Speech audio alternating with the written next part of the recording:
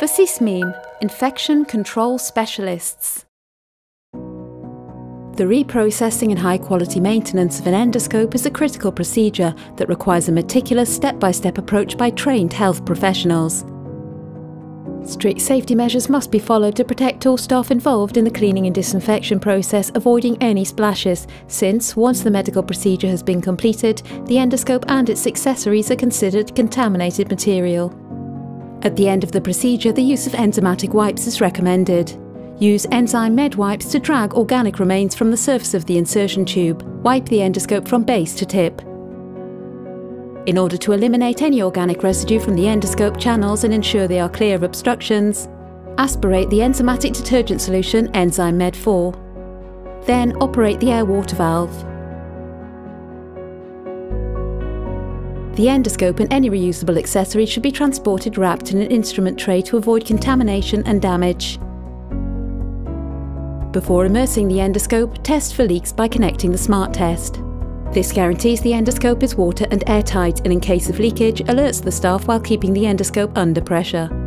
In case of a leakage, fluid could enter and contaminate the endoscope, compromising the cleaning and disinfection process. It is essential to keep the endoscope pressurized during reprocessing.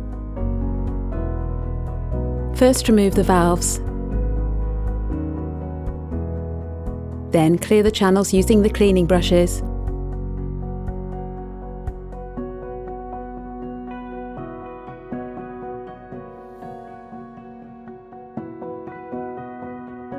Finally, use a sponge. This step-by-step procedure will prevent the formation of biofilm, which will allow us to achieve a higher level of disinfection. Plug all the attachments of the connection set in order to circulate the enzymatic solution through the channels. Completely immerse the endoscope in the solution. Depending on the degree of soiling and the chosen concentration of the enzymatic detergent, the recommended exposure time may vary, although it should never be less than 5 minutes. Rinsing removes the remains of enzymatic solution. Residue water is then flushed from channels to avoid diluting the disinfectant.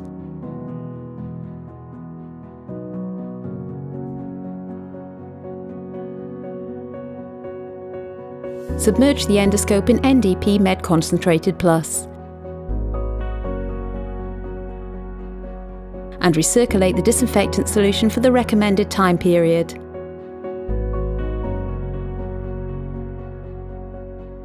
Thoroughly rinse the exterior and the interior of channels to eliminate the remains of the disinfectant solution. This will avoid possible lesions on the mucous membrane.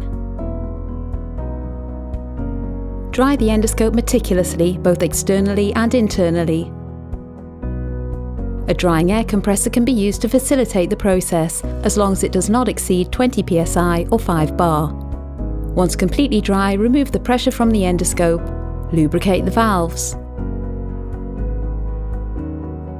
Place it in a clean tray for transportation and store it to keep it available for its next use. This video has been created for training purposes.